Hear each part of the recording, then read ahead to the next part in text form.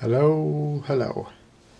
So I thought I would show you how to use the fill command, and yeah, it's pretty easy to use and you can use it for different things.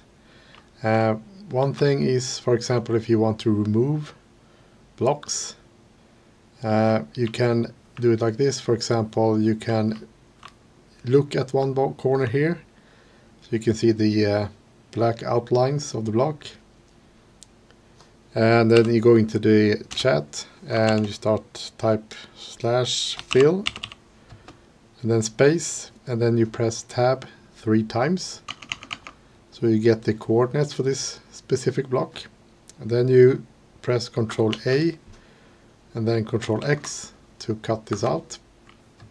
And then you go to the next corner and you look at this and you paste it in, and then space, press tab 3 times again to get the coordinates of this second corner block. And now you're going to replace the stone with air, or you're actually not replacing, you actually fill the area with air. So you start to press AI and you see it's recommending air, and over here you just press tab. Now you can see it's green, and now you press enter. And what you can do is that you can also fill a lot more. For example, if I want to have 2 layers of planks over here, I can actually need to place 2 over here, that, and then I select this corner, the bottom corner here. No, I'm not actually. I'm going to select this corner. So that's the coordinates of the cobblestone block. Ctrl A to select everything, and then Ctrl X to cut it out. And then you need to place or look at the top corner over here. Press space and then tab 3 times. And you want, let's say, spruce planks. Start to type SPR. Then you can use the arrow keys to select down here spruce planks. Yeah, now you see it's yellow. Right now you just press the tab key to sort of auto-complete it.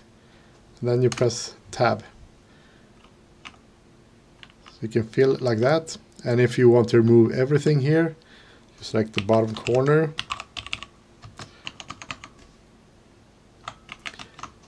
Ctrl A, Ctrl X, and then you select the top corner here, or look at it.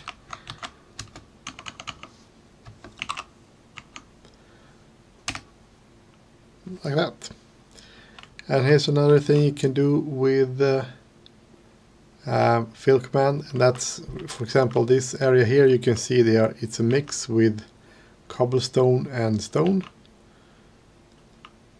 So let's say that you want to replace the cobblestone with planks, for example, oak planks. So you see there's a cobblestone over there as well. So you select the bottom corner here, or look at it,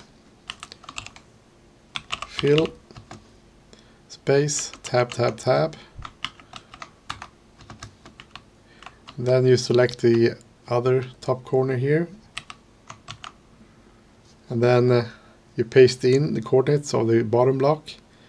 Now you need the top block here, tab. And here's the thing, here this might be a bit confusing, but now you need to type the block you want to replace to. So I said I wanted to replace the cobblestone with planks, so, or oak planks, oak. And down here you have planks in yellow. Press tab, but instead of just pressing enter here, it will automatically now just fill everything with planks, but I just want to replace the cobblestone. So now over here I click or press space once, and I want replace, and I want to replace the cobblestone.